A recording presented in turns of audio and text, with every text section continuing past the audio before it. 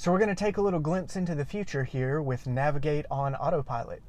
You can see we have a route programmed in right now, but this route doesn't take us on the freeway. So it is not giving us the option to do Navigate on Autopilot. So instead, we'll go ahead and take the ramp here, and that'll give us the Navigate on Autopilot. We'll put it in Autopilot and let the car take over. It will merge us onto the freeway from the entrance ramp and then take us back off of the freeway on the exit ramp.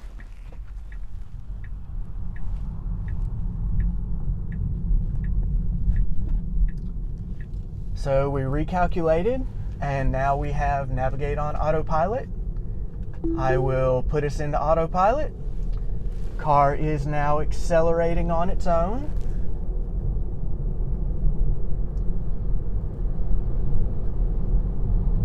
In 1 mile, take exit 200 on the right onto Los Osos Valley Road. It's merging on.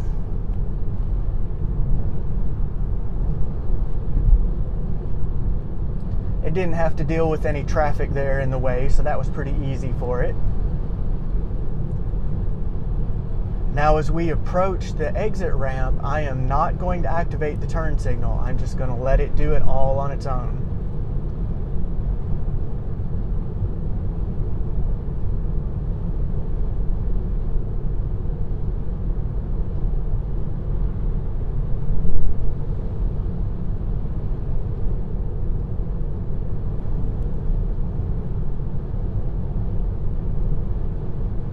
So here we are, hands-free. All right, turned on the turn signal. Take exit 200 on the right. Taking the exit ramp.